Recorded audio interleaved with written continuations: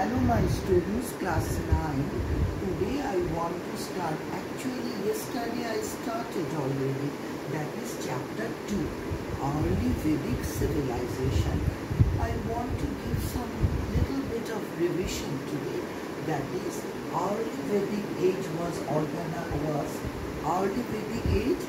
known as agrarian, that is rural society, whereas Harappan civilization was urban in character. That is early Vedic age, it is rural, and Harappan civilization was urban in character. Number 2 point, keep in your mind, you may note it in your diary, that is in your copy. The Sapta Sindhu region is believed to be the first permanent home of the Aryans. The Sapta Sindhu region is believed to be the first permanent home of the Aryans. It was here the hymns of Rig Veda was composed. It is believed that in the Sapta Sindhu region, the hymns of Rig Veda was composed. Now, sources. Next point, important point, which you have to remember, that is sources to reconstruct early Vedic civilization. And I told you, my students, in my previous class that in every chapter sources are very important. And here, sources are generally two types, literary and other is archaeological. Now, sources to reconstruct the early Vedic civilization. The Vedic literature of the Aryans is divided into two broad categories. Number 1, early Vedic literature. Number 2, early later Vedic literature. So number 1, early Vedic literature. Number 2, later Vedic literature. Now, the Rig Veda, this is very, very important from your exam point of view also. Many times question comes on this, that is which literature, which part of the literature is considered as the earliest literature. The answer will be the Rig Veda. The first of the Vedas is probably the earliest literary work that humanity possesses. That is the Rig Veda. The first of the Vedas is probably the earliest literary work that humanity possesses. Now then, all of my students, you open your book, all of you open your book, that is what information do we get from these Vedas? Why Vedas are so important? Now the Rig Vedas help us to know about the society, and in the society about the religion. Indra is the most favorite god of Rig Veda Aryans. So first point is about religion. Indra is the most favorite god of Rig Vedic Aryans. He is considered to be the rain god. He is considered to be the rain gods. Now, in the Rig Veda, the god Indra is called the Purandar. Now, another important point, keep in your mind, that is in the Rig Veda, the god Indra is called Purandar. Now, next point is, first most important god was Indra. Next to Indra is Agni. Next to Indra was Agni. So it is clear, my students, that nature plays very important part in early Vedic period, because the society was based on rural society, agrarian society. Now next in importance to Indra comes Agni. Now next point regarding the religion, nature. There are so many references to the cow and the bull in the Rig Vedic hymns. The cow constituted the most important form of wealth of the Rig Vedic Aryans. Now, then, because we know, my students, that literature always plays very important part, because literature is known as the mirror of the contemporary society. So, regarding the caste system, we come to know from the early Vedic literature, that is the Rig Veda. The Rig Veda tells us that the society was divided into 4 parts. First one, the priest, known as the Brahmins. The second one was the warriors, known as the Kshatriyas, and the common people engaged in agriculture, trade and industry. They are known as the Vaishyas. The servants and workers are Shudras. This differentiation was based on occupation.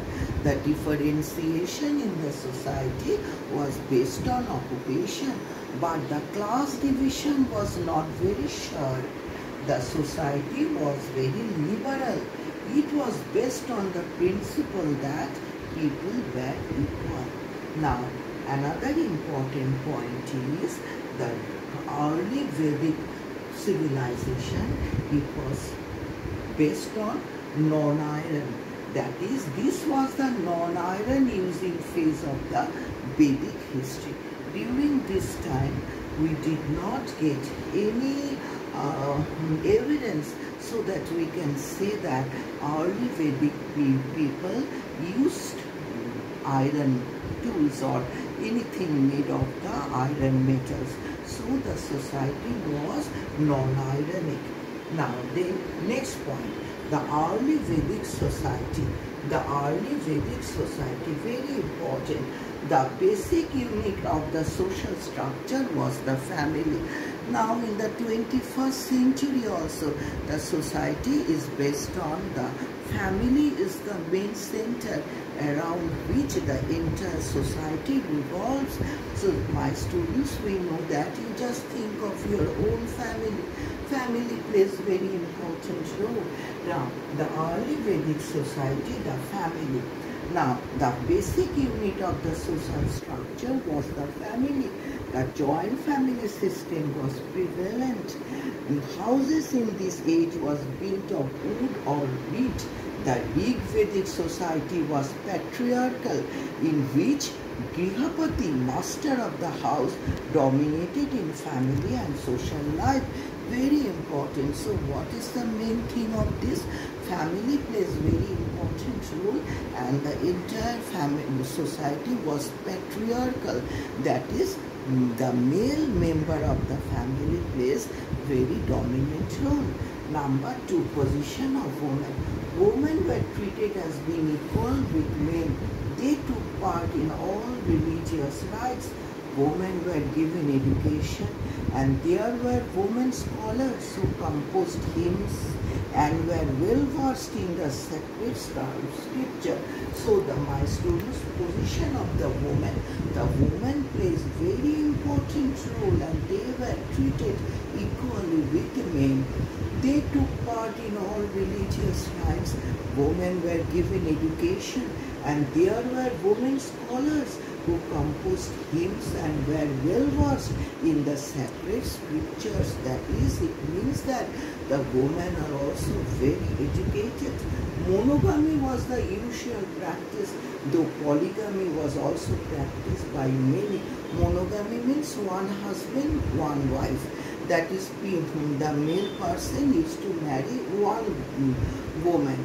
But also polygamy, that is one husband and many wives. It was also in practice, but monogamy was the usual form of the practice. Now, child marriage, the sati system and parda did not exist during this time. So the society was very developed because all these evil practices, that is child marriage, sati system and the parda did not exist among the Aryans. The women attended all the social functions and the gatherings. The society was so liberal, that is, the woman attended all the social functions and gatherings. Next point, my students, the fourfold Varna system. That is the fourfold Varna system. What is that? One hymn in the that is the society was divided into the fourfold Varna system. And the Rig Veda refers to us four orders of the society: the Brahmans, the Kshatriyas, the Vaishyas and the Shudras. The people who explain the Vedic text and perform the religious ceremonies were called the Brahmans. So the people who explain the Vedic text and perform the religious ceremonies were called the Brahmans.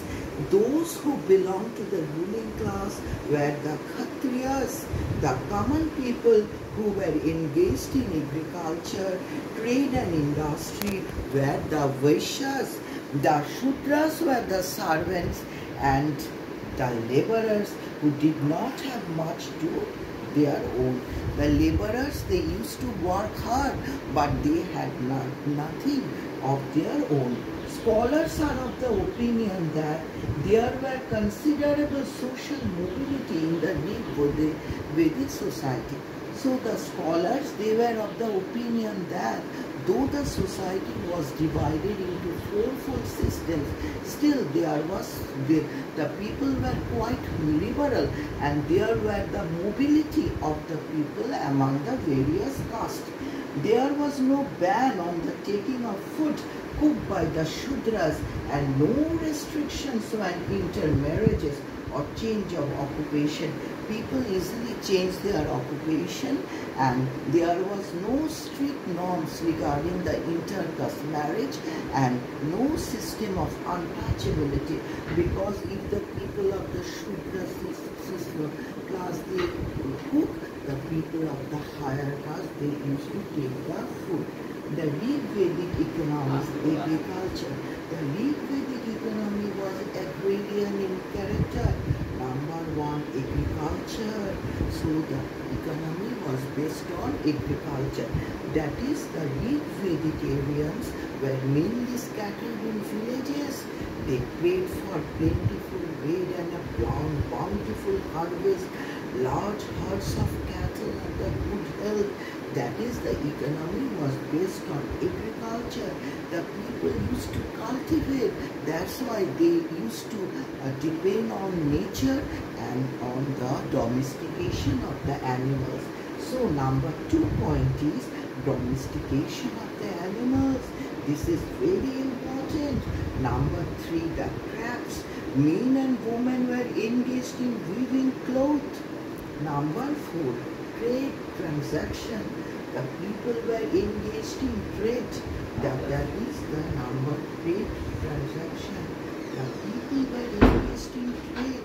Cloth and leather goods, the main items. That is, the people were engaged in trade.